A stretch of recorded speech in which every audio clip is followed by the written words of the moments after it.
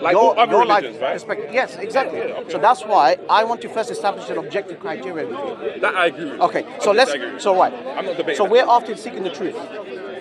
Correct? No, because the truth, everyone's got their own truth.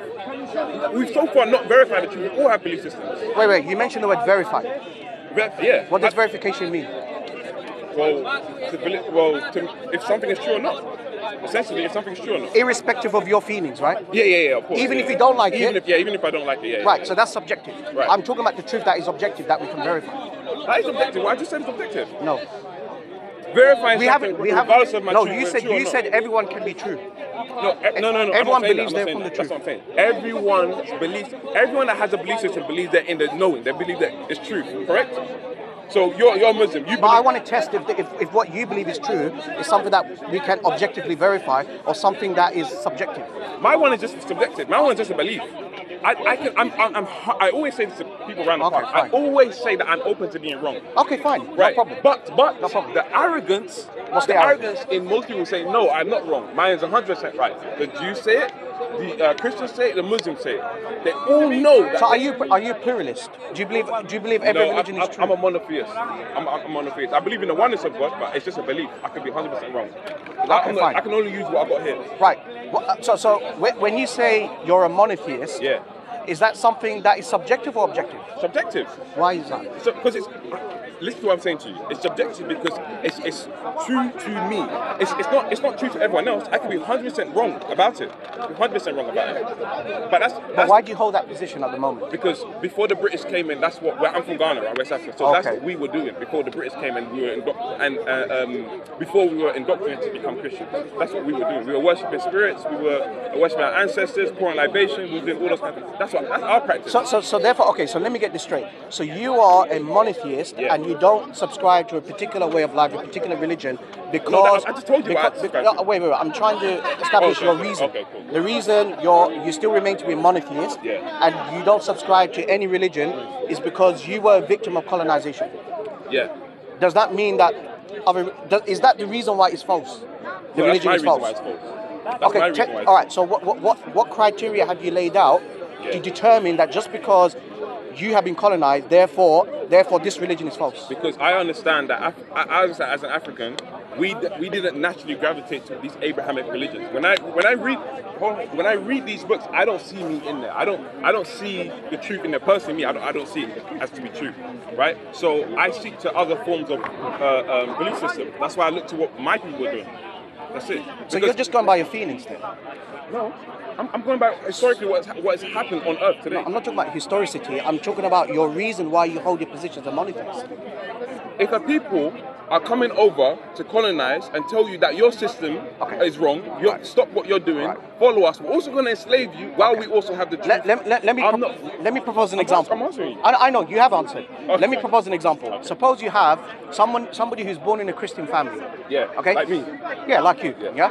And in their childhood, they suffered from trauma, they suffered from, and then they come up, they say it's the problem of evil. And they say if God really exists, and he's all good, why is this happening to me? And therefore, that's a byproduct, that's the reason why they become an atheist.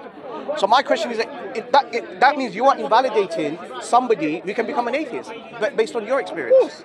Because so that's not objective. No, hold on. It will be, because you're talking about someone else. You gave me a hypothetical analogy, right? About someone else's life. That's their decision. If they were prone to this trauma, that's their own decision. I Just agree like with it was you. your decision to be a Muslim. I agree with you, but do you believe the atheist is correct? They say that there's no God. To them. No. I know it's to them. Yeah. But my question. I can't speak one second. My second. So your criteria of coming to conclusion that I think you're a deist. A deist. I didn't say that. That's up to you. I'm not claiming that. But you can't be a monotheist. I'll tell you why. How can you see? Because the arrogance. No, it's not. Let me tell you why. There's an objective definition that we go by. So in every religion, it boils down to 3 different philosophical schools of thought about the existence of God: deism, theism, and pantheism. Right? Deism is the belief that there's more other ways. Wait. Deism. I'm mentioning the 3 main. Oh, main. Yeah. Deism is the belief that there is a supreme being, but he doesn't intervene to his creation. Yeah. So he just leaves us alone. Yeah. He decides, like he makes us autonomous, that we can decide what we want. Yeah. He doesn't dictate to us what we should do, etc. That's deism.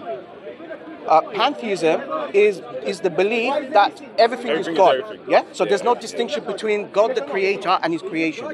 Theism is in between. It believes that there is a distinction between the Creator, who's transcendent, and His creation, but He sends prophets and messengers or concept of revelation, teaching us how to, how to live our life, right? So, would you say that you fall under the deist position? No, I would probably fall under.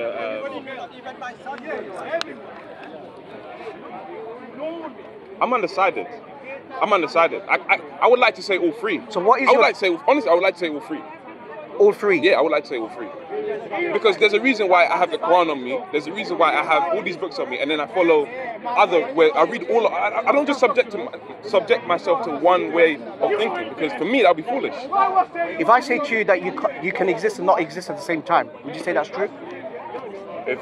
No, I wouldn't say that's true. Why not? Because I exist. I exist. No, I can say from my perspective that you don't exist. My question is that why don't you believe that you exist? Why would you? Wait, hold on. What would be a reason? The reason because there's a logical contradiction. That I don't exist. That you exist and not exist at the same time. No, hold on. So what do you agree to? Do I exist? I believe there's some. Yeah, I believe that you do so exist. What we doing? No, because this is something that we can objectively verify. Okay. Right. So when we want to establish the truth, we have to go by an objective criteria. Okay. Right. Okay. So my question. Wait. Let me stop there. Good. Have we done that so far? Yeah.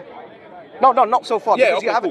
cool. We haven't. So because from what the you're time saying. From the dawn to time until now, Yes. right? We haven't done that yet, right? We haven't objectively. So when you say you are a monotheist, yeah, the definition of monotheism is the belief believing that on one single entity, all-powerful God, yeah. but not only that, He intervenes to His creation.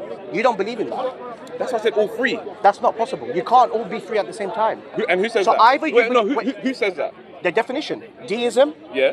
pantheism, Yeah. and theism. I'm telling you, right? I can use my mental court of law and ascend to all three. I'm not just choosing one. Okay, I'm not choosing one. I'll tell you why this is impossible. You cannot subscribe. I'm not telling you it's impossible. I'll tell you why. Either you believe that God is everything, Yeah. or you believe that this God is nothing like His creation. It can't be both at the same time. It could be. There's a possibility where it's none of those. Because Sorry? we don't know what a God. There's a possibility where it's none So of by those. default, you're an atheist. If that's your position, that's fine. I'm not telling you that. Do you know what I'm saying? Okay, but do you realize through the course of this conversation, Yeah. you're telling me what I am? I've already told you once what I am. But and you then haven't. see, Okay, this- but you haven't. The idea of Yeah. The fact that you have to say that, means that we haven't even got there. So we no, ain't got I'm there not- though. I'm Do you know what I'm saying? I'm not Do you mean gonna like say- universal truth, like 1 + 1 equals 2? Like there are universal truth. Yeah. With things, there's always going to be one answer. Say that again. Exactly. With reality, Yeah. what is true, what Yeah, yeah, exists, yeah. there's only going to be one answer, one criteria. It can't be two things at the same time. Yes, that is contradictory. So In accordance if I to have a what? square here, it can't be a triangle as well. Exactly. That's Okay. what I'm talking about. I'm just not, Oh, I'm not like that. saying, Okay, yeah, I'm not I mean, claiming you believe okay. that, I'm just trying to understand. Yeah, but I agree. This is Yeah, yeah, yeah. I agree with that. Because what you said I mean, earlier, I don't even have to agree with that. It's there. Do you understand? Yeah, just from listening, what you explained earlier, saying that these three theories about God and everything. Yeah. Remember, there's three main. There's more. Yeah, There's I way know, more. but just that example you Yeah. gave, I'm only commenting from what I heard. Right. That you kind of transcend all of them and believe in all of them. That is saying that there's a square circle or a square triangle. No. Yeah, no. because they contradict each other. these are school of thought about a belief that's not been verified.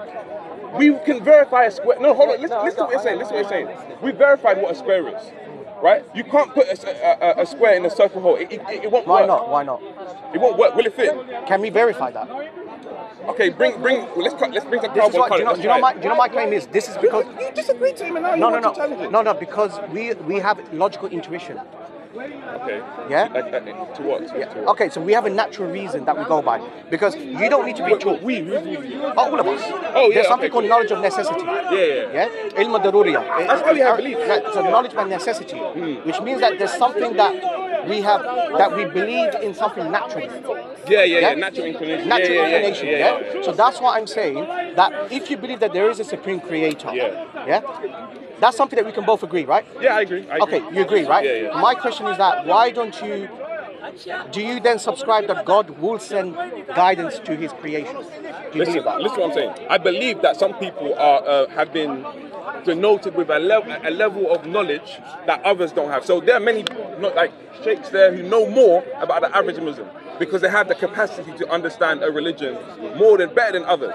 So for me, those are people. They'll be prophets. They could be messengers. They could be messiahs. They could be those people. These people could have existed. I don't know. I appreciate that. But that's why I went back to deism, theism, and pantheism to see exactly where you are. When you said that I believe all three of them can be true or all three of them can be false, that means 1 second. No, it can't be because you believe. Okay, do you believe that the Creator is like His creation? Could be. I don't know. So you're not a monotheist? I don't know. But my belief, so I'm saying I'm open to being 100% wrong. Okay. That's why I say it could be. I think you're agnostic. No, you guys keep throwing, remember, look, you guys can throw whatever terms. Notice, I'm not doing that. I don't have to do that. But I know what I am. I know, right now I know I am. Yes. Tomorrow I could be a Muslim. Tomorrow I could be a Christian. But I know what I am right now, as I'm telling you, right? The way you're appealing towards me, but you're taking down my title of my own self, and for me, that's the arrogance of those who are in Abrahamic religion. That's the total arrogance.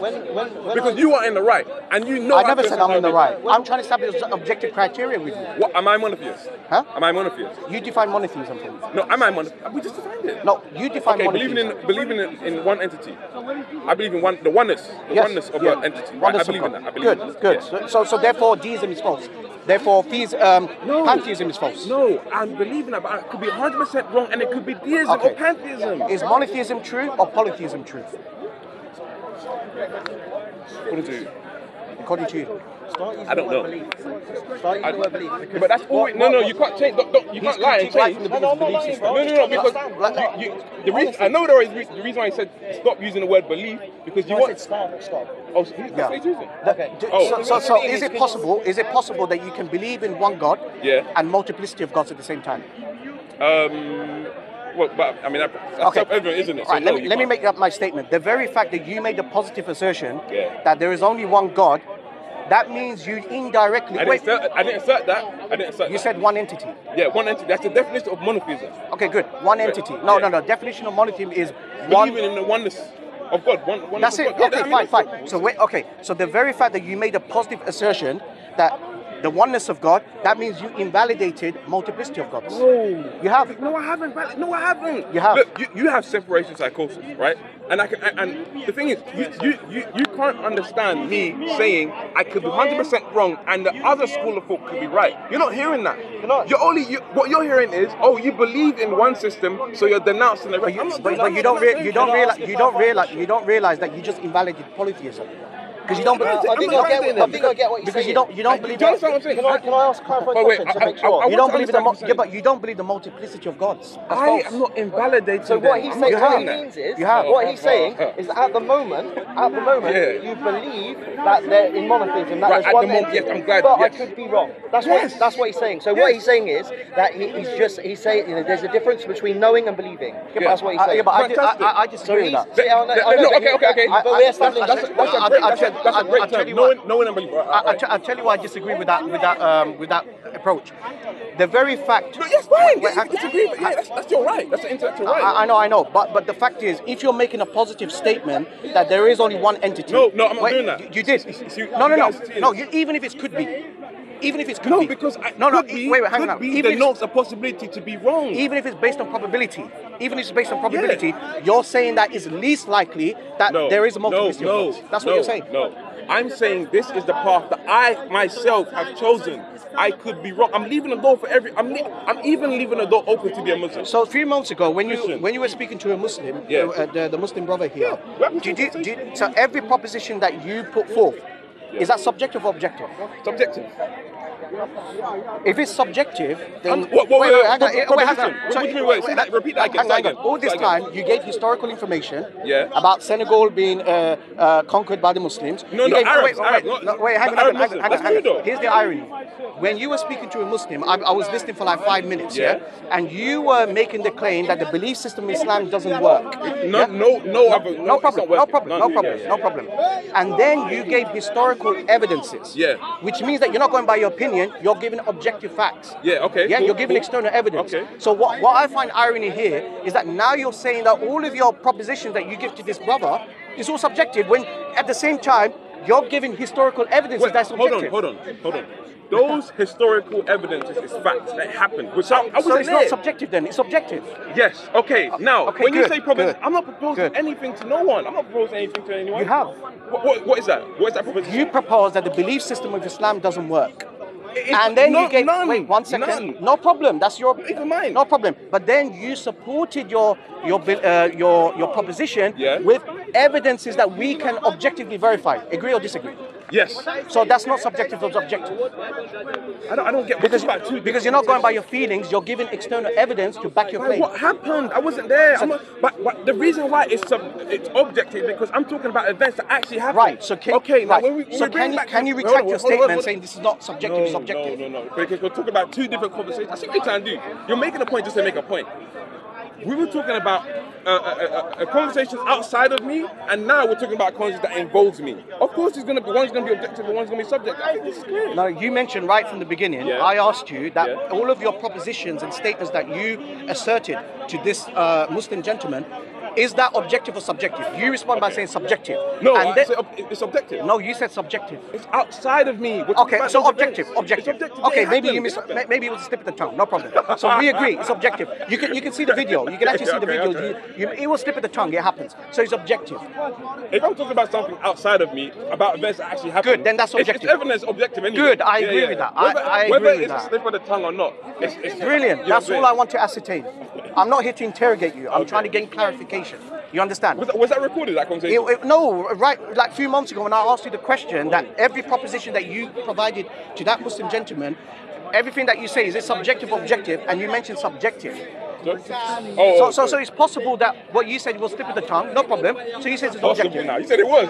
No, from according to you. I can remember that you said that. So it was then. It was slip of the tongue. It was If you know slip of it's the tongue. okay. Yeah, no problem. Okay. Right. So now, let's establish objective criteria, yeah, for the truthfulness, yeah. So when we establish the truth, it's something that is outside. When we establish, I like When that we you said establish that. the When. truth. We haven't done it yet. We haven't done it yet. Great. Fantastic. Cool. Talk about the world when we say we. No problem. Oh, okay. Now, here's what we're gonna do. In order to have a productive discussion, Yeah.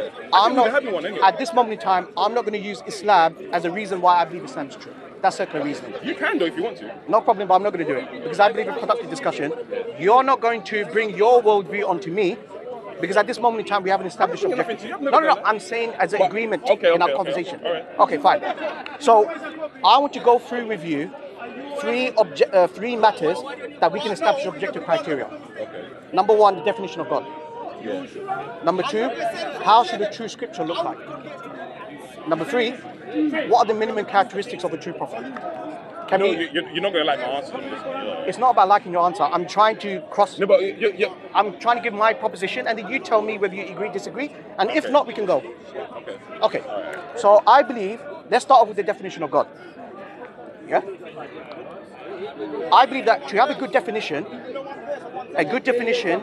means that the definition itself has to include everything that is important and essential.